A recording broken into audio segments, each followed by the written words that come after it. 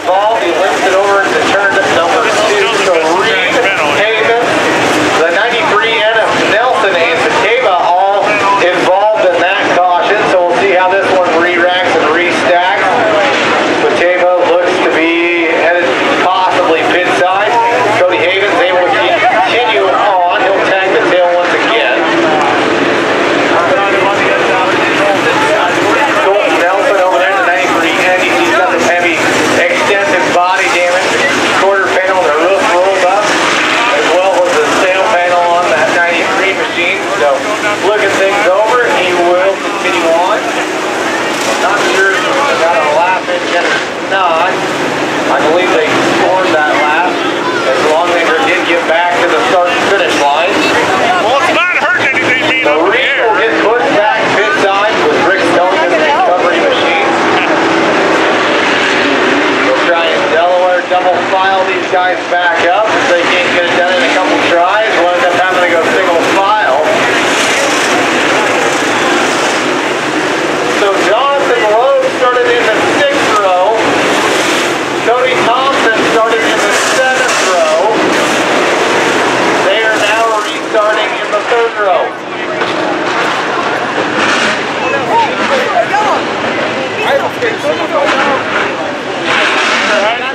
That 29B? Yeah.